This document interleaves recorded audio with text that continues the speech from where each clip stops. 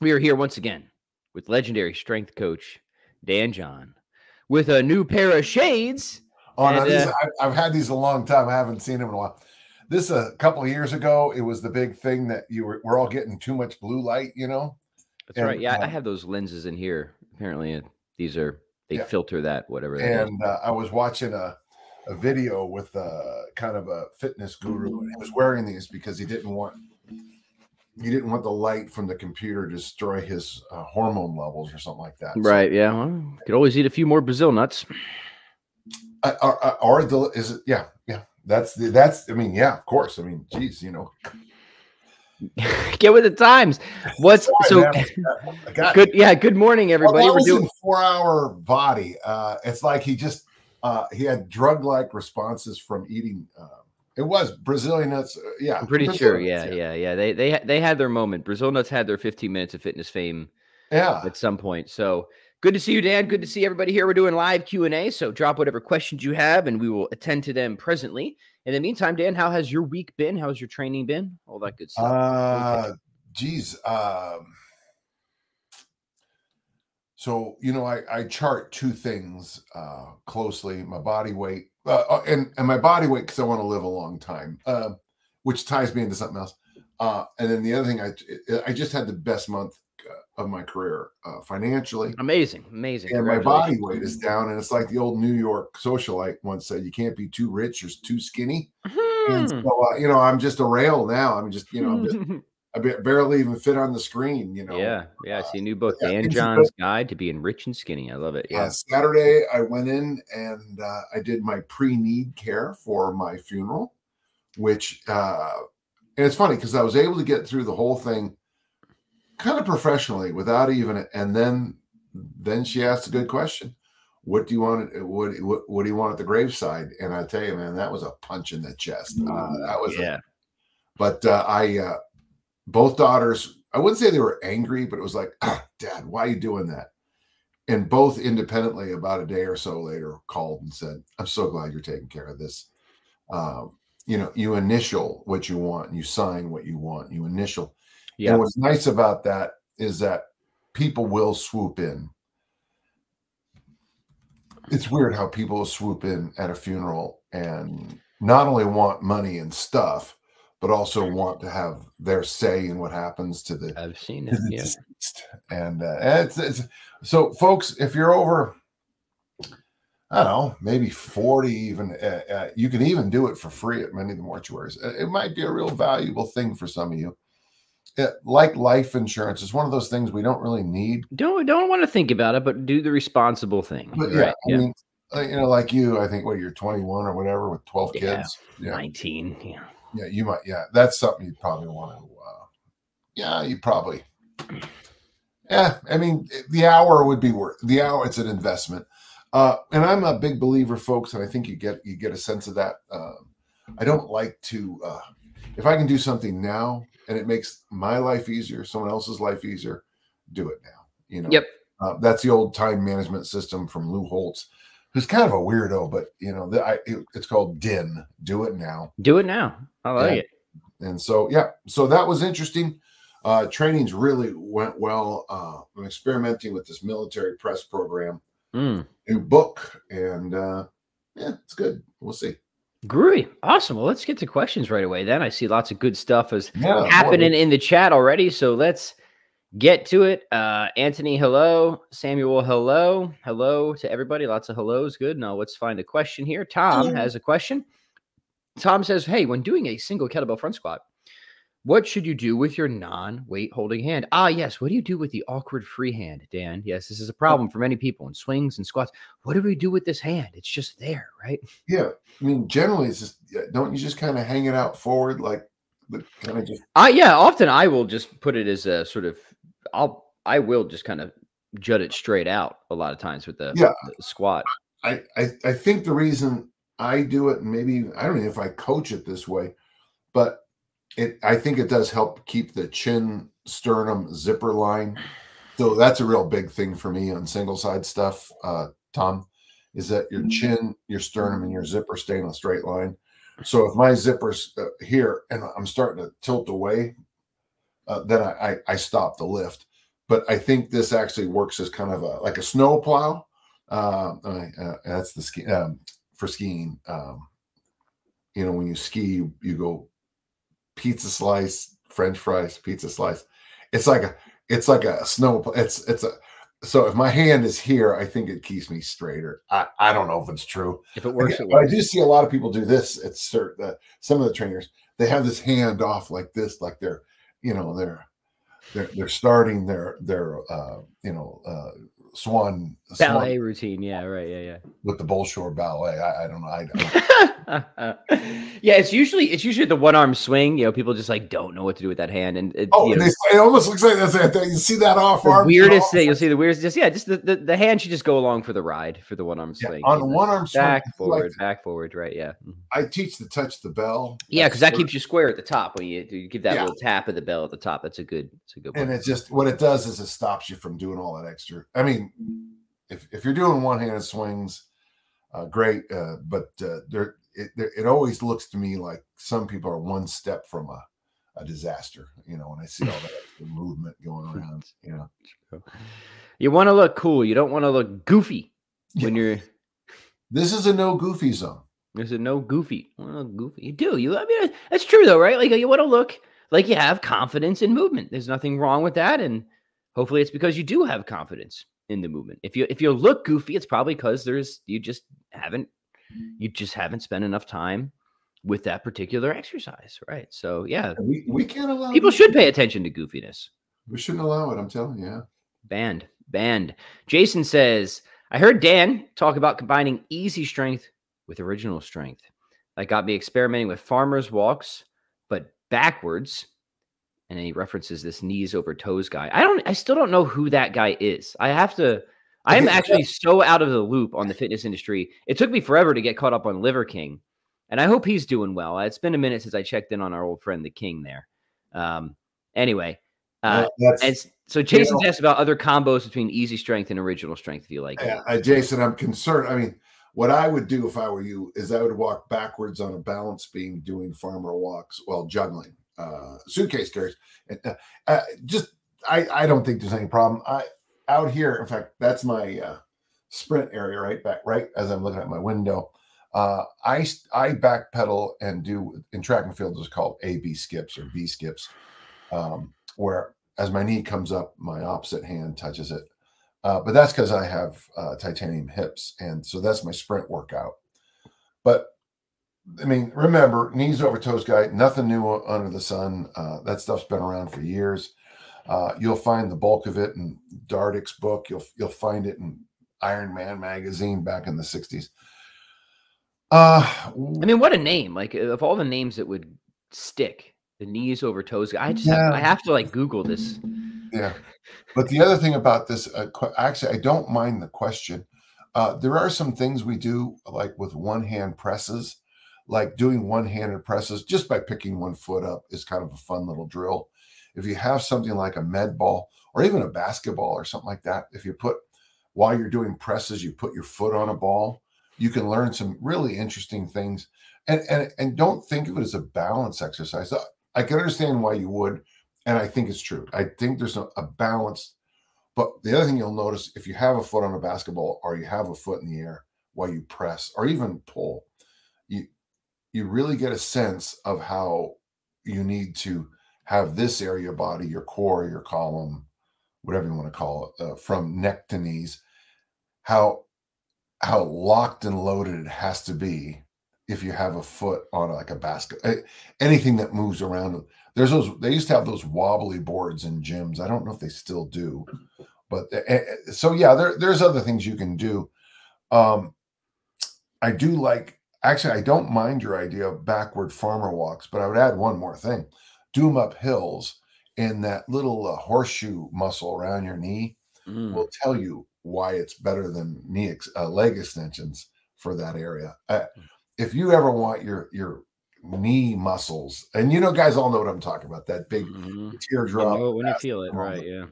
Walk backward farmer walks up a hill, or drag a sled backwards does the same thing. We first started doing that at discus camp. Oh God, 20 plus years ago now. It was a long time ago. and we were doing it for some of our female athletes who play basketball and volleyball, and their knees were always barking. And it was a great tonic, and maybe even long term, maybe even prevented some damage to their knees. Yeah. Good. Okay, let's keep rocking and rolling. Samuel says, Dan, big fan of your works. I recently investigated Mass Made Simple Light. Is that what that acronym stands for? I think. Yeah. MMS Light. Yeah, it's an article I wrote for T Nation because they didn't want. It's funny. I sent the article in. And I'd have to talk to TC or Chris because I don't remember the whole story, but they didn't like my 6-week Mass Made Simple program, which originally I was going to publish with T Nation and just make it a online free, whatever article, but they didn't want it, and so I said hell, and then I turned it into. By the way, which sells better than any of my books with On Target in the last couple of years, which makes me laugh because jokes on them. Hard book. I mean, the programs are.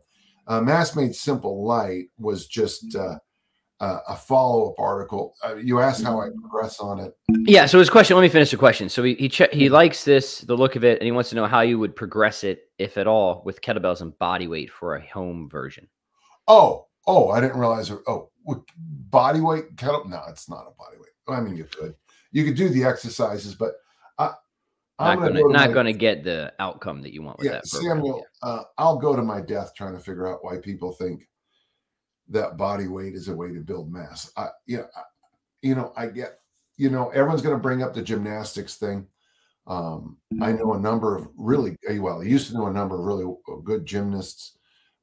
Yes, they are shredded, they're ripped to the bone, but they're also very, very small.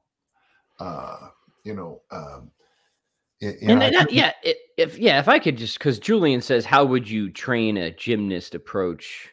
Is weightlifting beneficial for calisthenics-based sports like high-level gymnastics? Let me say a few words about gymnastics, right? So first off, right, if you just want to build muscle, don't do gymnastics, because to get to the point where you're going to, have the adequate tension to even facilitate this sort of muscle, like you're already going to have exploded your joints, and you're going to have like sunk many, many years into high level techniques that you are just never going to be able to do starting at age 47 years old. It's just, I'm sorry. Yeah. It's not going to happen.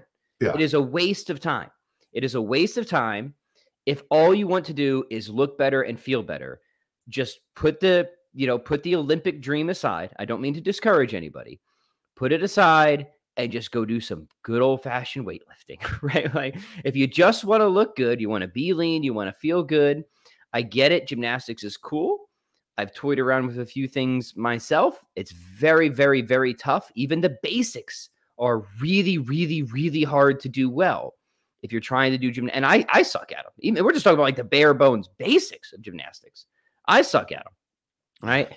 So just the rate of return versus the initial investment for somebody who just wants to build muscle, it's one of those things, Dan, like, can you dig a hole with a spoon? Yeah, but there's like a backhoe right over there. So why don't you just go use that? Right.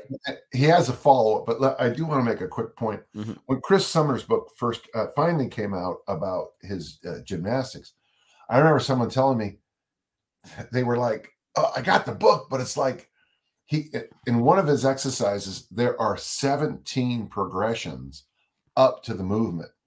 And he said, I tried the first one and I couldn't do it. And was like, yeah, gymnastics is really hard. It's really hard. If you want to be a gymnast, you need to do gymnastics. Don't get me wrong, right? But if you just want to look and feel good, you do not need gymnastics. And I would generally discourage that as being a primary training approach for most people. When our brothers and sisters from the workout that shall not be named fell in love with the muscle up, I talked to, in fact, in about an hour and a half, I'll be with these. We have a very strong university here, gymnastics team, and I work with 4 of the young ladies. Don't even know the school, but they're very famous. And for those of you from Utah, they rock. And one of the things I talked to them about a muscle up one time, and they They didn't even know what the term was. Yep. They didn't know it had a term because all it was getting yourself up on the bar. Yeah. And nobody does a muscle up at CrossFit like a gymnast does a muscle up. So like 2 points about that, but the muscle up is about as far as I got with gymnastic stuff. But the muscle up isn't even really a gymnastic. It's like a setup. It's not even. It's just like this is like learning to. It's not even a real thing. Like this is just what they do to set up for the actual moves, right? So Dan, at a track meet, I noticed that you walk into the discus ring. Can you go over the technique on walking into the discus ring? So okay. They call my name, and I get my discus, and then I walk into the ring. Yeah. So exactly can you write this up into a would you mind doing a cert on how you do that? Well, no, you see, I get my discus. So you get the discus. So let's organize this, okay? And now it's like putting my strings on the guitar, you know. It's just like, this isn't even like the real thing, right? 5 years later, we have a chief instructor, you know, we have masters, we have seniors, you know, we have to, you know, so you're not, and then someone will come up to you at the cert and go, you're not worthy to even pick up the discus. Yeah. So sometimes folks, I tell this to people all the time, don't ever, I'll use the word mess, but never mess in another person's game. Mm-hmm. I learned this working with another Utah professional sport here. And I was out on the court with one of the guys, and he goes, take a shot. And I went to take the shot, and he knocked that ball about 99 rows up in the bleachers. And then he went, because I made fun of him for not being very strong. And then he basically reminded me of, don't mess in my game. That's pretty cool. Yeah. It's good to have those lessons every now and then, right? All right. Good question. We gave a direct answer. You get what you get here. All right. Get what you get. Yeah. Joshua says, hey, I never get the chance to watch live and comment, but just wanted to say thank you guys so much. I've learned so much about life from these weekly talks. Joshua. Thank you. Great to have you. Thank you so much. Josh, I hope you're on. I hope you follow Pat's materials too, and I hope you follow my materials too. One of the things I'm starting to get a sense of, a lot of people use my free materials, but you know what? They get them, but they don't use them. So thank you for what you're saying here, and I hope you're not just listening to it, but actually applying these things. Do a long way to get to my point, but that's good. Yeah. Aviche says, hey, when training at home, I'm sorry, let me read it correctly. When training home trainee that only has kettlebells, a male, do you have other ideas beside heavy bands wrapped underneath the bells for a deadlift? Okay, so the question is, how do you try to approximate a deadlift with a kettlebell? Is I think what the question is. You swing. You do swings. I don't. Every time end of that force velocity spectrum. There you go. You know, I'm almost to the point, even at certs. I mean, like at the last cert, I guess I taught the kettlebell deadlift, but honestly, I teach it more like the deficit deadlift now more than anything, because the kettlebell deadlift doesn't lend itself to a good kettlebell swing. It's the spoon and shovel and backhoe, thing too. You can deadlift with the kettlebell, but it's not the right tool. It's not a great tool. It's going to be so hard to get the load you need for a actually worthwhile deadlift with the kettlebell. Yeah. One thing I am working on, I don't know how good it is, but from the deficit deadlift, and that probably is a good option for a lot of the listeners. You're going to put your feet up on boxes or feet up on blocks or something like that. And then, but as you go down, you drive your chin forward as far as you can, and you let your hands slide towards your heels. And when you feel those hamstrings get absolutely as tight as you can, then you come back up. You like a crane, and you come back down. It's good. I think it's good for a hamstring flexibility, mobility. I think it trains things well, but I mean, it's just not a deadlift, I mean, it's not, doing a 50-pound deadlift for a male, I don't know how much work you can get out of that. Yeah. JB has a question. What kettlebell exercises can I do every day? Swings, carries? Yeah, those would be the two. There you go. Goblet squat. mean, the 10,000 swing challenge, you can do it in 20 days. I have. I mean, it sucks. You get kind of bored. And frankly, the hardest thing about doing the 10,000 swing challenge in 20 days is the fact that when you get to Friday, you got to roll out of bed on Saturday. When you get to Saturday, you got to roll out on Sunday. And it just gets, but you can. And you can do anything. I generally think you max around 5 days a week of swings, generally 3 to 5 times a week for loaded carries. But yeah, you can do them every day, sure. Yeah, good. Runners run, throwers throw. Runners run through. Let me hit a follow-up with Julian here, because about the gymnastics thing. He said, not talking about training gymnastics. He wanted to know how a couple days a week at the gym might serve someone who is a high-level gymnast already. And so I've never trained a gymnast, but my guess is probably not, right? If somebody is a high level, like they need to be reserved. He's a high level calisthenics expert or athlete. Yeah. Yeah. Like I would want to know how many high level gymnasts do additional strength and weight training. My initial guess is probably very few or very little, right? Because there's already so much tension and stuff. And the added mass would probably get in the way. And the added mass and the muscle fatigue would just be counterproductive, right? If all you do is body weight exercise, calisthenics, then the 2 exercises I recommend in the gym would be probably a squat family and a deadlift family, because everybody says you can get all this work done with body weight exercises, and I think it's true, but you can do 500 air squats. But don't equate that to a 500-pound. It's just not going to be the same. Yeah, if you're just like doing a lot of calisthenics for general fitness, then I agree. You can, and I think should add some, loaded exercises. I think it will fill, just be honest with you guys. Everything has gaps, right? There's no perfect. The kettlebell has gaps. We've talked about the gaps with the kettlebells before, vertical pulling. You don't get a whole lot of feet and ankles. So the kettlebell has gaps. The deadlift, the kettlebell, that's it. That's a gap. Yeah. The kettlebell checks a ton of boxes. It's a huge bang for buck, but there are a few areas where it's like, yeah, let's just use this other thing. Let's just fill this gap with this other thing. So everything has gaps, and it's just about trying to, fill those gaps with the appropriate supplementation and tools. That's it. Patrick, as many of you are hearing, is quoting, the philosopher Rocky Balboa from the original movie Rocky, 1975. I got gaps. She's got gaps. Together, we fill gaps. That's beautiful. Poetry. Why does anybody even remember Shakespeare after that?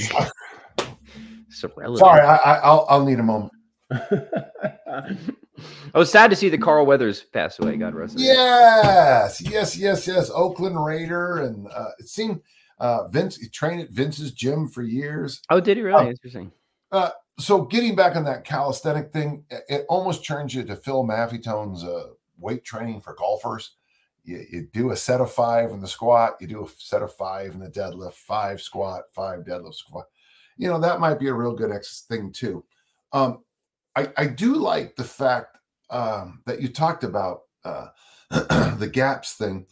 I'm working on one of the things I'm struggling with this new kind of bodybuilding book I'm putting together is, even if I recommend something as simple as pull-ups or hangs, I'll get 300 emails that say, I don't have a pull-up, I don't have a hang. So even what I consider like a normal home gym, most people don't have. Hey, can I show you something cool I just put together this week? Yeah, show and share. Hey, a field trip, kids. So y'all know The Office, right? Mm-hmm. That's my baby. That's Coach Mon.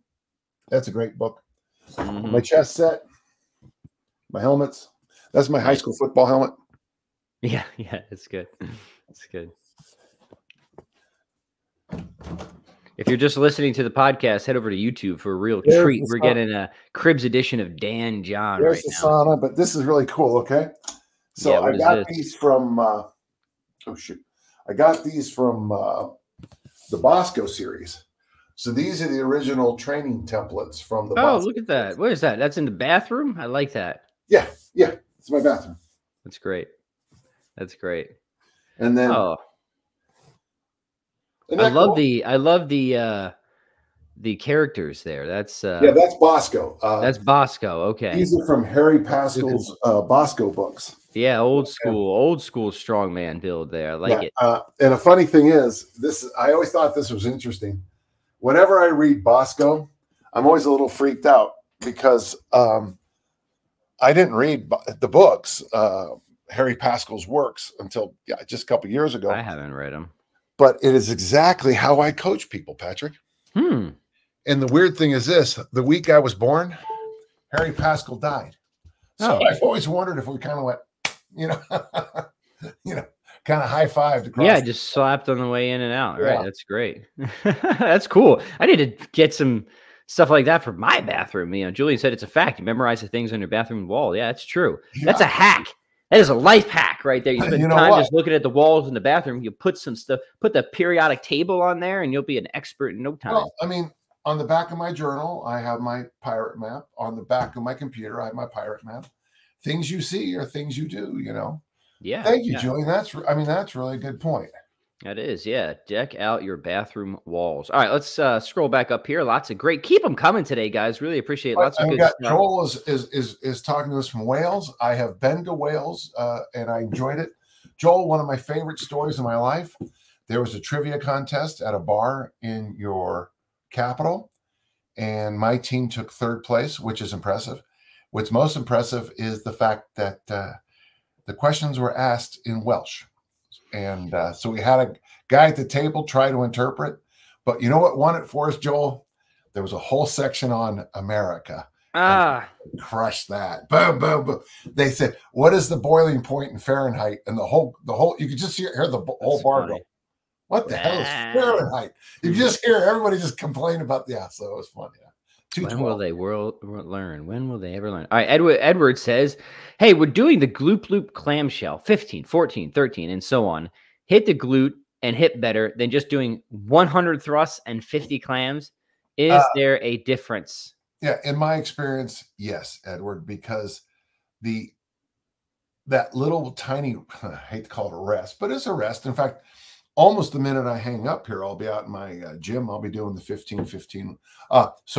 Patrick, 15 hip thrusts, 15 clamshells, 14, 14, 13, 13, 12, 12. 11 burn it up. Burns. And once you get to 5, it's almost worthless, but it's still fun. But just finish it. But I have tried it both ways, and I have really found that there's you want. I think it's better now. In your case, doing that number, maybe I think it's gone, but I would just maybe say like 15 hip thrusts, 10 clamshells. If you did that for 10 rounds, that would be tough. I wouldn't be able to keep track of the rounds because I get distracted when I'm working out. So I always like to have the countdown 10, 9, 8, 7, 6, 5, 4, because otherwise I'll forget what I'm doing and I'll start. Mike Brown makes fun of me in the middle of a workout. Mike Brown will I'll start rearranging the hammers, or I'll start not proud of that. Yeah. Good. Steven says, I asked how often you can do the clean cardio workout last week. I remember that question. How many times a week could one do the humane burpee? I'm thinking about alternating between them 3 times a week for a while. Is this appropriate, Dan? Yeah. I think the most I've done the humane burpee for, and for those of you, I hate to do this. Hang on just for a sec, Pat. So 15 swings, 10 goblet squats, 10 push-ups, 15 swings, 9, 9, 15, 8, 8, all the way down to 15, 1, 1. Okay. So 150 swings, 55 goblet squats, 55 push-ups. I've done it twice. I know it's been a while because Mark was here with us, and he's been married and has 2 kids now. So it's been a while since I've done it twice a week for a while. Generally, I see the humane burpee as a once a week program. Here, if you want to do a Dan John fun week, do cardio clean, humane burpee, and then the ABC workout. Pick, I don't care what days of the week you do it. You'll be getting a lot of work, and you'll be doing a lot of squats, but I think that's doable. I think it's repeatable. And I would even say oddly fun. Yeah. Yeah. Great. Good. All right. Arajit says, and sorry for my pronunciation if that is incorrect, but the question is this: what is the best exercise for developing chest, back, bicep, and tricep muscles?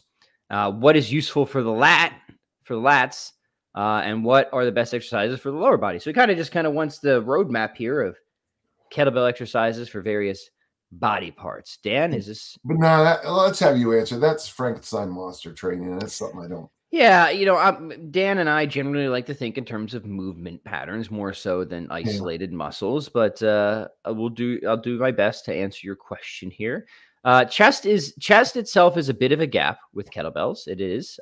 Dan, I know, is a fan, and I think this is a good one, the single arm kettlebell press on a bench, but there's nothing like super special about the kettlebell there. I mean, you can use it if you want. Like same thing, if you're going to do, people like the floor press, if you're going to do floor press, I recommend bridging the hips up a little bit, increases the range of motion. So I would say if you're going to use a kettlebell, then if you're going to do the chest, the best, I guess it's maybe those two exercises. But the military press, it's going to hit the upper chest, so that it doesn't miss that. And then, you're getting your triceps and all that in there.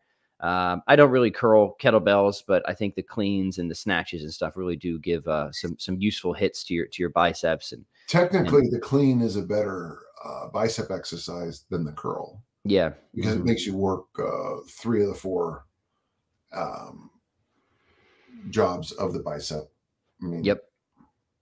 Yeah, I agree. I mean, I just think just doing a lot of cleans and heavier cleans, it does a lot. It does a lot for the biceps. Yeah, and then I'm a pull-up guy. So it's, if you ask about lats and biceps, I mean, I think pull-ups are great.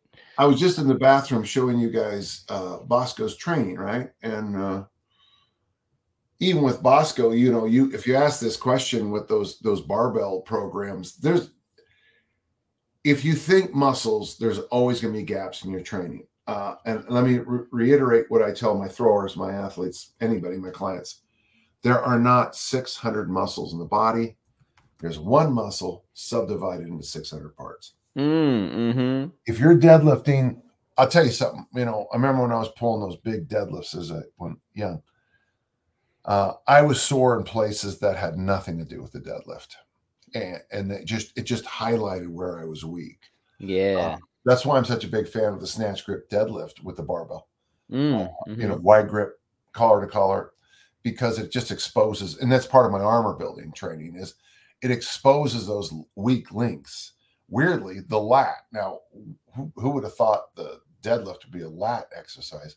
Well, if you do wide grip, snatch grip deadlifts, you will discover that it is, right? Yeah. I used to do them in the mid 3s for sets of 5 when I was in junior college, and I'd stand up and it'd be like, what is that? And it'd be that it'd be this area, this little area here. It's kind of like the opposite. Like when someone benches for the first time in a long time, you got press right there. This was the area that killed me. It just was like a hot zone of trigger points there. Yeah. Absolutely. Yeah. Truth is, if you stick to the kettlebell basics, the single and the double, you're going to hit pretty much all the stuff that most people want to hit, and then figure out what gaps you need to fill. Dan's got his little protein. What is that protein drink you have there? This is the one I was telling you about from that little store near my house called Costco. Oh yeah, that little family-owned enterprise. This is the one Dick Nottmeyer recommended to me. Yeah. So Dick Nottmeyer is 95 years old and still telling me what brands of protein to buy. It's called. I mean, do you want to go on another road trip? Yeah. Let me just show you guys folks something I think adults should do besides read books and. I get my Brazil nuts from Costco. Let it be known. Oh, and that's why you're so. Okay, that's why I'm so vibrant. That's why I have so many children, Dan. It's the Brazil. So what I do when I go to Costco, can you guys see all that? So I got Premier protein. Let's read some of it out for people who are just listening. You got the protein shakes. What is the brand of that for people? That one's Premier. Okay, they can send us a check for advertising. Premier. This one's Kirkland's protein. These aren't bad. These aren't. They are. Those are protein. The Costco brand protein bars. Okay, that's good. And then this is something called Simply. Are those little dishwasher pods? Do you eat those too, Dan? Yes. Well, yeah, because I'm an idiot. Little and then pre-workout. there's 2 more. Then I bought 2 more cases of this Orgain stuff. Orgain, and that's a plant protein. Yeah. So, one thing there's, I got all this. Yeah, you got some Clorox bleach. You have everything to make a high quality, potent protein shake there. Some towels, a little fiber. There's a one-off that when San Francisco was doing its bid for the Olympics, it didn't get them, but that's one of a kind. There's not very many of those in the world. Interesting. So one of the things I want folks to know is, did you guys notice the volume of stuff the volume of packets I bought? Because if I'm doing an experiment, I don't like to do like if I taste this right now, okay. It's terrible. Okay, one and done. I'm fine with that. But if you're going to do an experiment with protein or just about anything, I think it's helpful to buy enough. I'll explain it this way. I've had people say, I'm going to start eating more I'm going to start eating 4 eggs for breakfast every day. Good. So how many eggs did you buy? A dozen. And my response is always, then this isn't going to work. Why? Well, because Monday, Tuesday, Wednesday, now you're out of eggs. 3 by 4. So I always believe that if you're going to try an experiment, have enough so that you can really follow it through without having to engage your free will or anything. So yes, set the environment up for success, my friend. Set the environment up, set up your systems for success. Yeah. I love it. Great. Getting a lot of cool show and share today. Yeah. Apparently it's called show and share these days, as I've learned with my children, things, not show and tell anymore. All right, here we go. All right. Aerogit has a follow-up, wants to know, hey, what safety measures should be incorporated to prevent back injuries while doing the kettlebell moves? Dan, do we have a checklist here? Well, proper technique, appropriate loading. I think it starts when you approach the bell. I mean, I can't believe how haphazardly people who consider themselves kettlebell experts will pick up a bell on a demonstration. It is so I always think you walk up to the bell. I like to get about that far away, and I put my hands on it. I tilt it back. I sit into a hinge, make sure my chin's up, my butt's back. I make sure my hamstrings are feeling something, and then I slide the bell back, and then I start. And then when I finish, I always put it down like a professional. You hinge, you drop it, and then you get back in that starting position. Again, I tell people this all the time. It looks like I'm exaggerating all this and I'm putting on a show. I know this. I know this from my post Middle Eastern experiences. Come home, I've got that. I don't know what swear word to put in front of it. Darn liver parasite. I lose all that weight. I move Jones. Joan Dunn. She was our secretary. She asked me to move her typewriter. I pick it up and my lower back goes out. A year plus for it to come back. It was like I got hit by a bolt of lightning in my mid back, and it just was a knot. It was once you've hurt your back seriously, I'm fairly fearless, but once you hurt your back seriously, those little things become. Do I want? It's like wearing your seatbelt. Okay, you don't need a seatbelt for probably 99.999% of the time you drive. Right. But boy, that tiny little bit of time you need it. You need it. You really need it, right? It's like a helmet on a bicycle or motorcycle. You never need it until you need it. So for me, I think when I talk about back safety with kettlebells, interesting. I think barbells are. I know a lot of people hurt their backs doing barbell work. I know that, but I actually think they're people intuitively figure out to be safer with barbells. Never has anybody said, toss me that 300-pound barbell.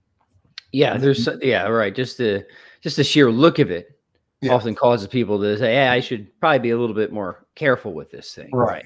Yeah. Yeah. Good question. All right. Yes. And safety questions are always good. We want you guys to be able to train with focus and intensity, but without injury. So do appreciate that. All right, here we go. Next one coming up is from Anthony. He says he spars with a sword and shield. The guard position requires holding both in front, similar to hand position of old school boxers. How would you improve endurance for keeping the hands up? More sword and shield work. Specificity. I mean, obviously double kettlebell front squats. The rack hold is going to be your kind of closest approximation, right? Yeah. Hell, maybe rack deadlifts, but specificity is obviously anything would help. Any grip work would help. Any ab work would help. But, and you might even want to try, do your fighting, and then between your, and then do a set of front squats, do your fighting front squats. That's sometimes help. Yeah. Yeah. That's what my old school, Brian Petty is one of the guys that prepped me for my RKC. That's pretty much what he would do in his bare knuckle boxing training. It'd be bag work, something with heavy rack, usually front squats, right? Or just rack holds straight up. Bag work, something with heavy extended racks. And so you're never going to beat specificity for anything. This is like the great unicorn that people keep chasing, that you're going to find some exercise that is better than just doing the specific activity. It doesn't exist. But, getting very strong with heavy rack holds for an extended period of time, probably help a bit. I help a little bit. Yep. It always reminds me of the rope-a-dope Muhammad Ali against George Foreman, because Foreman was in outstanding shape, but Ali got him to, punch his arms out. It's an amazing fight if you get a chance to see it. Foreman has been knocking people out. He was the Mike Tyson of his generation, and Ali just let him exhaust himself punching Ali's forearms. And then I think it's in the 7th round, Ali comes out swinging, and Foreman can barely even pick his arms up. So even at that level, you can still outrun your gun. You can. And I'm just saying, even no matter what you do, something's going to happen that's still going to challenge you. Yeah. Ain't that the truth? Yeah. All right. Let's squeeze in a few more here. Great questions today. Good. Good variety of different things. All right. Just a little comment here. iChef says, I think one of the best things about the kettlebell is the convenience and how much space you need to store it and use it. Yeah. In terms of space requirements to how much you get out of the thing that takes up that space. Yeah, I think it's kind of hard to beat the kettlebell. It really is. It really is. I mean, I'm a kettlebell guy, right? At the end of the day, I feel bad. Sometimes I'm just honest about it in a way that I think a lot of tribalistic, dogmatic people in the fitness space can't be honest about anything. I love kettlebells. Of course I do. The channel's about kettlebell. I think it's phenomenal. And I think for most people, most of the time, it's probably the best, most practical tool you can use. I agree.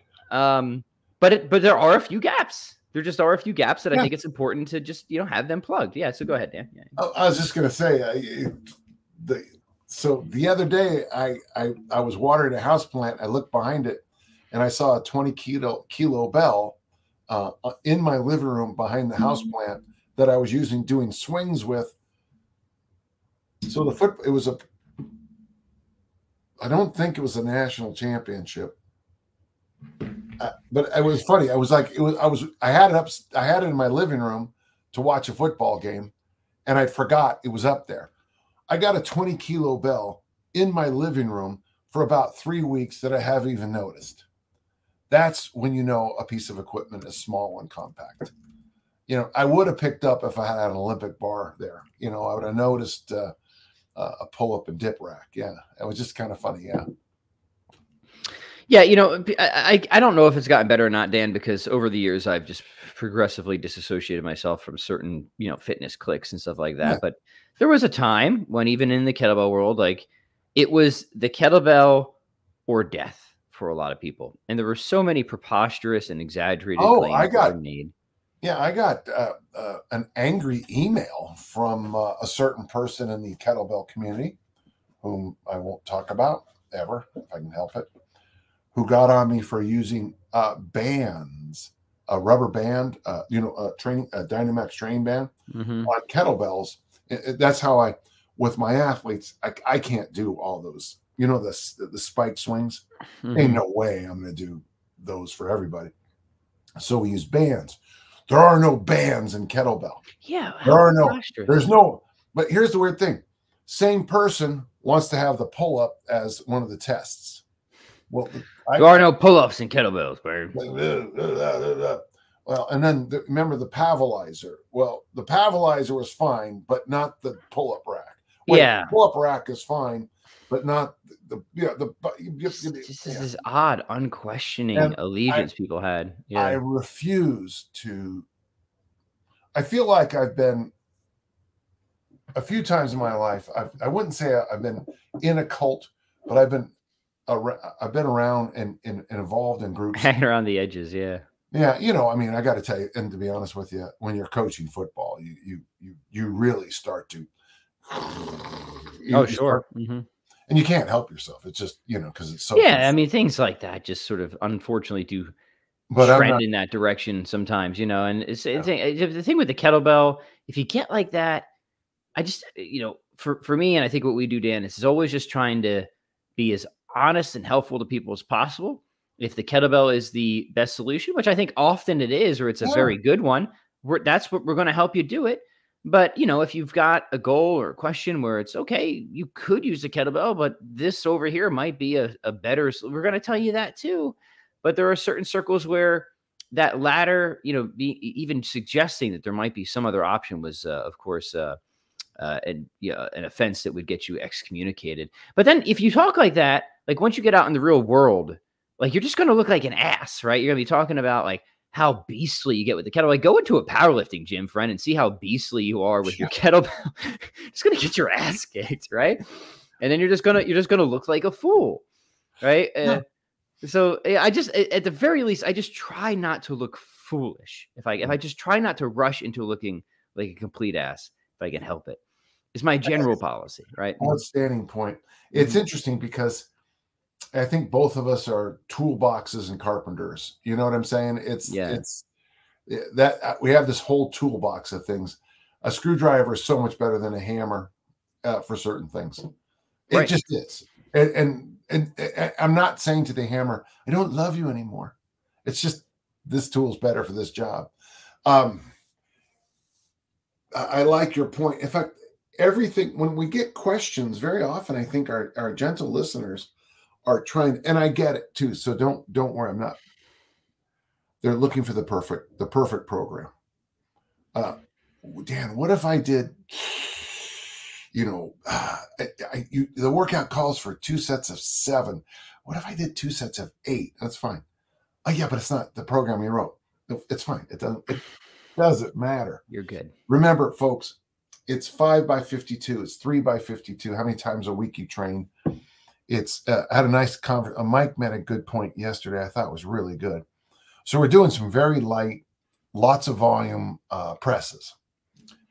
And if most people come into the gym and see me pressing this weight, they would be embarrassed for me. Mike's point was great. He goes, 2 months from now, we're going to be pressing some big loads overhead. And that is something I want to share with everybody. Mike and I are doing this workout, and we're investing 2 months into it. Just 2 months, which is nothing. But the idea is, if you see the first week of a 2-month program, everyone's going to be disappointed.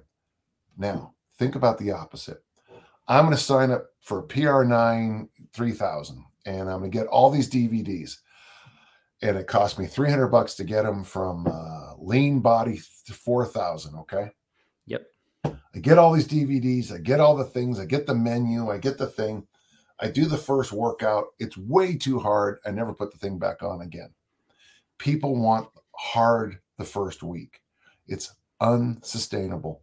If you're on a date with somebody and it's the worst date ever, and then she calls you up a few days, this is a true story, and asks you out, and you go on a date and it's actually nice, then keep going out with her. But if you keep having crappy after horrible dates and time together, maybe maybe it's not a good relationship for you. Something to think about. Something to think about. Sorry, way too much. Great. Here's a question. Yeah, I want to take this one because this is. I think this will be a helpful one. Arigit says, "Hey, are renegade rows useful with the kettlebells, or should one stick to the rows with one kettlebell?" And this is a good question because it's clear that the answer will depend on what are you doing it for. If you're looking for a good back exercise, I think the renegade row is sort of at the bottom of the barrel, right? Like it is not a good back exercise. You're going to be super limited on load. You're not going to get much of the stretch. It is I'll say, I think it is a terrible back exercise, right? I mean, it'll do something for you, right? But like in the hierarchy of all the things you could do for your back, the renegade row is definitely down on the list of, exercise selection for me. If you're just looking for like a general plank stability variation exercise that you throw into a complex for fun, where hopefully you don't fall over and need serious orthodontia, then we can talk about the renegade row. But most of the time, it's not an exercise that I program with any regularity, and especially not for serious back strength or back training. Dan, anything you? Yeah, I remember when that thing showed up, and it was the exercise of the day for everybody loved it. Anyway, because I mean, it looks cool, right? Like for people who don't know the renegade row, it's where you're on the plank on the 2 kettlebells, and you row 1 kettlebell from the plank as you're, And this is important. If you're going to do it, you need to shift your weight and make sure you're pressing straight down into the center of the kettlebell. Because if you shift, you will be going orthodontia. You'll find out that orthodontia. Oh, you could even break a wrist. Yeah. Yeah. Mm-hmm. Yeah. I mean, we're back again to the Frankenstein monster stuff. I don't know of an I'd have to spend a long time thinking about an exercise that has absolutely no value anytime. For anybody. Mm-hmm. It is we have this swath of choices, and it comes down to, sometimes it's not even what's best at the moment, what's appropriate, Yeah, so right. I liked what you said. I mean, I don't know if you're going to be on the Mr. Olympia stage with a 16-kilo kettlebell as your only tool. I just don't think that's going to happen. Yeah. Oh boy, you could probably get in pretty good condition with just a 16 kilo kettlebell. And so that's the rub I always have. Someone wrote a really negative thing about Mass Made Simple. That's not. And they said, competitive bodybuilders use leg presses, and there's no leg presses. It's like, yeah, well, competitive bodybuilders also probably without drugs wouldn't look as good as any of you think. It's shocking. I mean, when I was young, a bodybuilder told me that he made some money in a contest, and he said that the amount he made wasn't even enough to cover his drugs for a month. And at the time, it was a lot. It was what I made my first year as a teacher is what he made for his place at this competition. Let it be known, kids, Brazil nuts can only take you so far. All right. Brazil nuts, folks. Brazil nuts. Get them at Costco. When is that advertising money going to come in, Dan? We've been at this a while. I still don't have that yet. All right, let's take 1 or 2 more, and then we got to wrap this party up. The good stuff here. All right, we go to our friend Joel. He wants us to come to Wales. I've never been to Wales. I'd be willing to go to Wales, but I would need something enticing. Is the food good in Wales? I don't really hear about the food over there much. What's good in Wales? Sell me on Wales before we take this question. They have in Wales. They have. I don't know what they call them. If they call Joel, are they called pasties? Oh. Those little vegetable and meat pies. I think those are the ones I can get into a good. I can get into a but meat pie. where I ate a gourmet meal in Wales. If you know where the mock loop is, Joel, there's a place called the deaconry, or something like that, right next to it. One of the best meals I ever had in my life, and it was all local food. It was really quite good. But let's get back. Yeah. All right, so he wants to know, hey, he's getting in the habit of 10 minutes of swings on one day and 10 minutes of push-ups on the next. Are there any issues with that general approach? Just 10 minutes of swings one day, 10 minutes of swings, push-ups the other day? No, I mean, if that's what you got time, if that's what you want to do, that's what you're gonna. Swings and push-ups are a pretty decent little default. Yeah, those are. I mean, that takes me back to the original Coyote Point Kettlebell Club, where we basically just mastered in swings and push-up workouts, which later on developed into the humane burpee. Thank you, Dan Martin. Thank you, Dan. Yeah, awesome. All right, here's a question about my original book, and he wants to know, is the Great Fitness book with the worst possible title, which was Dan's review, is it still relevant? Any updates or changes you would do for an imaginary second edition? Well, the book is still selling, and I think selling pretty well from what I understand. Wiley still prints it. They haven't asked me to do a second edition or anything. I wish they would, so we could change that awful title. You did that hole-in-one book, though, didn't you? So I did follow-up books that took some of the sections of the previous and mashed them up with some other stuff. It's funny, that Paleo all-in-one book, Dan, I don't think I ever even read it. You know, I sent in my stuff and I was just like, okay, there you guys go. So I don't even know what the finished project looked like. And when I don't know. People ask me, like, people write compilation books, so they'll ask for a chapter or two. And there's sometimes they're quite good.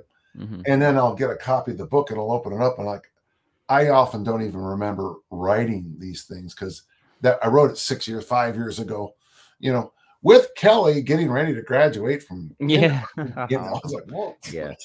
But to answer this question really quick, I mean, we've talked about it here. Dan gave me amazing feedback when he ran the program. The biggest thing I would change is some of the exercise selection. There's some moves in there that just, I wouldn't like the one-arm chin-up. Don't do one-arm chin-ups. Don't even bother with it. Yeah, so I would scrap that. It's not like that's a major feature of the program, but I just wouldn't even include that at all as an option anymore. I would adjust some of the volume on some of the more intense metabolic condition. I would adjust it downward. That was one of your points of feedback, Dan. So I'd dial back some of the volume on the conditioning. But other than that, you know, I stand by most of I don't think you're going to go wrong at all if you grab that book, but there are some fine tuning that I've, you know, through the years of my own refinement and just learning things and hearing how people did on the program, including Dan was, again, he gave you the best, earliest feedback, the best feedback still on that book. But what did I do, Patrick? You did the program, which was amazing. And you did it right away. So like, I couldn't have asked for a better review right off the bat, because that book hit the presses. Dan runs the full thing. It gives me 180 days, folks. Yeah, it's not a light thing. This is a serious program in there. So can I tell you what I'd like you to do? Write this down. Yeah. So on all the strength workouts, just move to 2-3-5. So instead of the lower rep, yeah. He did the 1, 2, 3, 4, 5, 1, 2, 3, 4, 5. Hey, Dan Herman, good to see you, buddy. But I would go 2-3-5, 2-3-5, maybe 2-3-5 on maybe a higher volume day. And then the other thing is you had too many kettlebell complex. That's the thing I'm talking about, toning down. Yeah. Mm-hmm. Yeah. I would say, like, if just go back to that question we had earlier, even if you just had the person asked the question, that's why it's fresh in my mind. You have cardio clean, a light and humane burpee version, the ABC workout. So probably start off with 1 or 2 variations, add a third, keep the first, add a second, keep the first, add a third, keep the first 2, maybe get to 5. Yeah, that's good. But total variations, but so that there's no thinking involved. You know, work the body, not the mind. Yeah. That's right. If you're doing, pick up the bell with your left hand, do, 5 swings with 5 snatches, 5 front squats, 5 cleans, 5, suitcase deadlifts. The problem with something like that is you're looking at the chart, trying to see what comes up next. The warm-ups, I still think the warm-ups have great value. I think I sent my notes back to you a few weeks ago, didn't I? I'll have to double check, but that could be fun to just throw those up on a blog real quick. If anybody wants that book and you want to help me get my 13-cent royalty, the title is Paleo Workouts for Dummies. Still the worst title in the world, but remember, this book was launched at the height of the paleo craze, and the publisher insisted on putting paleo in the title, despite the fact that this has nothing to do with paleo anything. It's just a kettlebell. It's a kettlebell training book. It's a kettlebell and bodyweight training book. And so, I'm happy to say that looking back, I stand by pretty much everything. It's just a matter of fine tuning and refinement around the edges. Yeah. They're not going to be able to do it. There's a limit on how much I can put in there, but I just put in an example of it. Okay. Okay, cool. Yeah. So well, thank you, Dan. Do you mind saving that over? Yeah. Let me see if I can copy and paste this into the comments. So here you guys go. You get at least a snippet there before we close out. There it is. Okay, it spread it out over various comments. We'll let the readers sort out that. You guys can screenshot and do a little thinking there and whatever. Y'all figure it out. Y'all do some figuring. Yeah, great. I mean, that's the nice thing, when I sometimes when you're like, for example, there was a whole bunch of questions on my forum about no, not mine, on Strong First. Oh God, the Strong First forum. Gee.